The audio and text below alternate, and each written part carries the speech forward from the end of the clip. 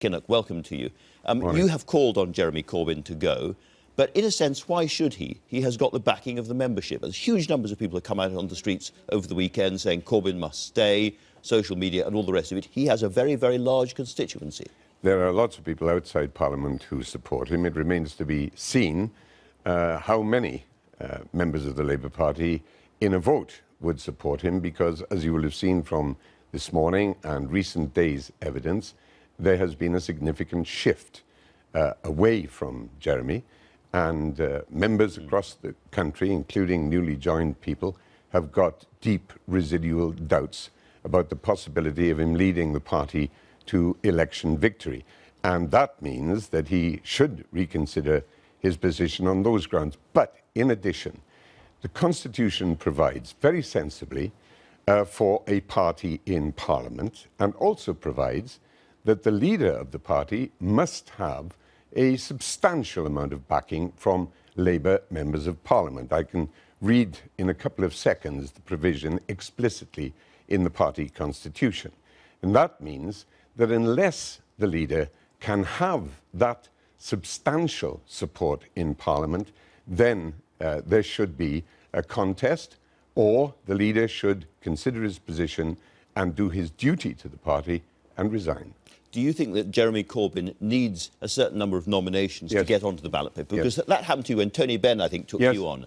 And you had to go and get 50 nominations. In 1988, it had faded in my memory, to tell you the truth, but because of the current conditions, I've looked back at that history.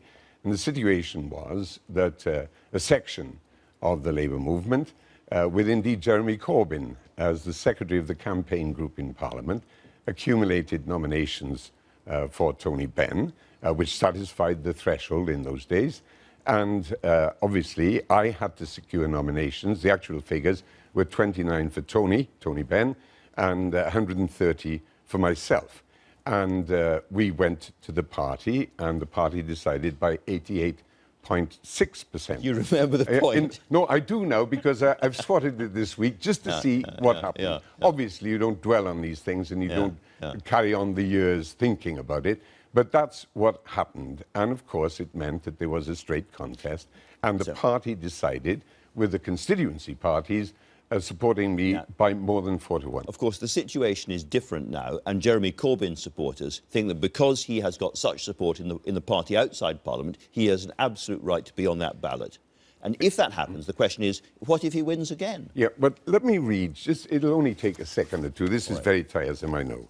The provision in Chapter 4 of the Labour Party rules, I'm sorry to be... You heard it here first, folks. Indeed.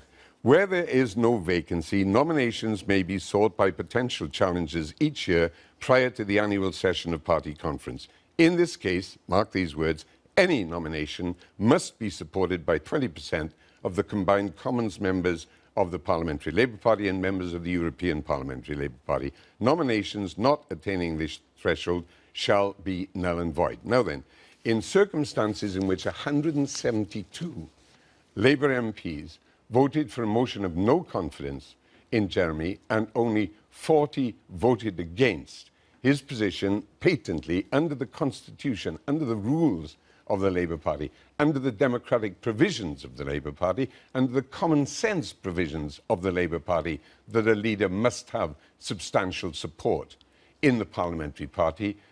Obviously, there's no basis on which Jeremy really could or should stay. So what about all of those people who are watching this programme, Lord Kinnock, who paid their £3, many of them very idealistic young people who back Jeremy Corbyn, and they think, this is, so I don't count anymore. My say has been negated. Not at all.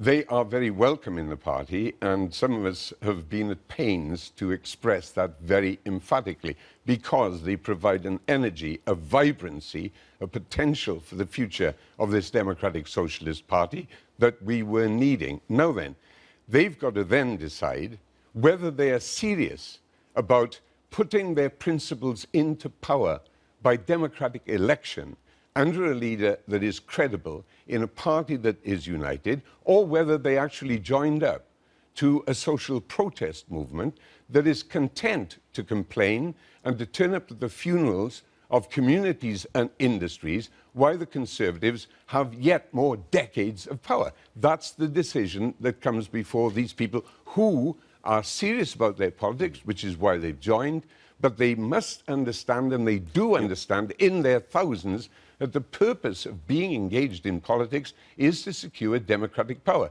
And Jeremy can't do that. Your old friend, Alistair Campbell, has called on people to join the Labour Party, as it were, to oppose Jeremy Corbyn. Would you do the same? Is that what you'd like to see happen? I haven't made that call. I have met several people in the course of this week, as recently as yesterday, actually, who have joined explicitly for that. Many of them Labour supporters throughout their adult lives. But now knowing that their participation can make a difference to the potential of the Labour Party for securing power. OK, I'm about to talk later in the programme to Len McCluskey, who is, as I said, an effective big power broker these days. Secretary of my union. Secretary. Yeah. So what's your message to him?